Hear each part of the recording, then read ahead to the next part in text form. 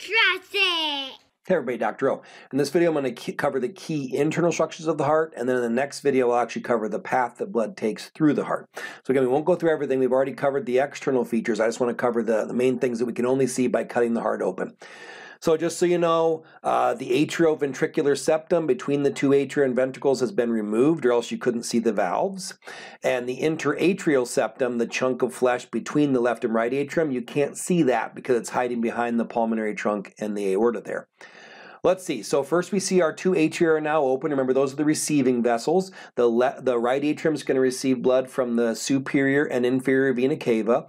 The left atrium will receive blood from the pulmonary veins. So what you can't really see here, they didn't do a great job of it on this picture, but there is kind of a rough, some of the structures inside the atria are going to be a little bit rough, and that's going to be called pectinate muscle. So it's not going to be, some parts of the atria are smooth, but if you ever dissect a heart or look inside a heart and you see a rough structure on the inside of the atria, that is called pectinate muscle.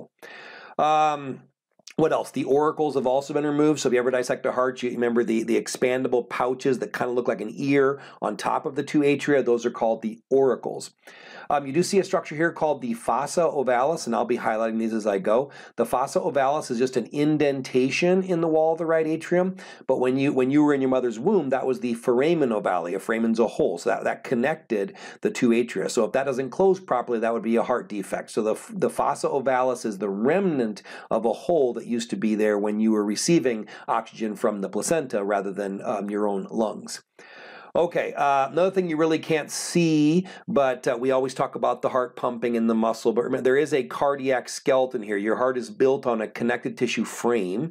You can't see that, but I just want to bring that up because this term cardiac skeleton is important because it insulates the heart. It makes sure that the heart beats in order. You don't want the atria and ventricles contracting at the same time. This cardiac skeleton makes sure that the two atria contract first and then the two ventricles. So you squeeze blood into the ventricles and then squeeze them out to the rest of your body.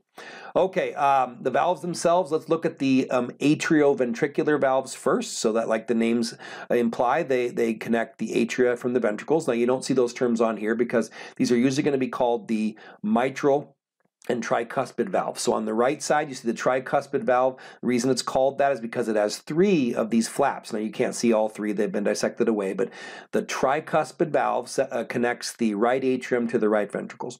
The bicuspid valve, because it only usually has two flaps, is going to connect the left atrium and left ventricle. It's also called the mitral valve. That actually comes from the fact that a mitre, I guess it looks like a bishop's hat. So that's where the term mitral valve comes from.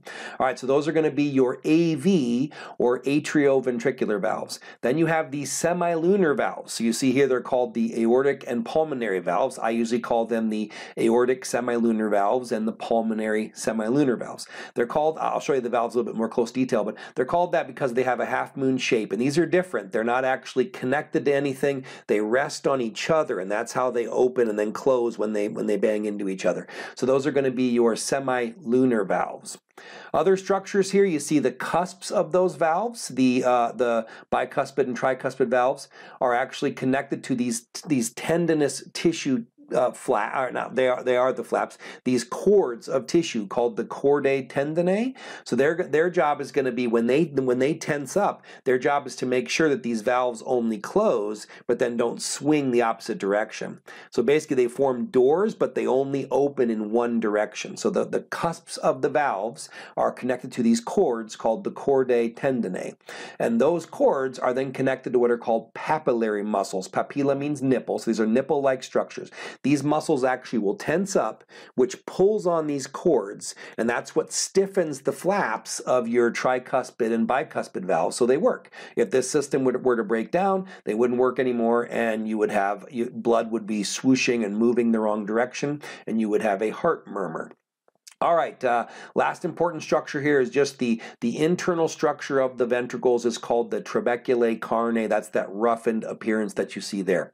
All right, so those are all the key internal structures here on this picture. I do want to show you the valves a little more close up. So here we see in this view, the bicuspid and tricuspid valves are open while the semilunar valves are closed. This gives you a really good look at those semilunar valves. So usually there's three of them and they actually just lean on each other, and that's how they close. And then on this image, now the valves of the bicuspid and tricuspid valves are closed, and here you see the semilunar valves are open. I'll show you these two images again when we talk about heart sounds. So the last thing to see here then is just an image from an actual dissected heart. Here you see those chordae tendineae connected to the papillary muscles. And remember, their job is to tense up right before the rest of the heart contracts to make sure that your valves stiffen up and they don't let blood flow the wrong direction. All right, so those are the key internal structures of the heart. Next, we'll talk about the path that blood takes through the heart. I hope these help. Have a wonderful day. Be blessed.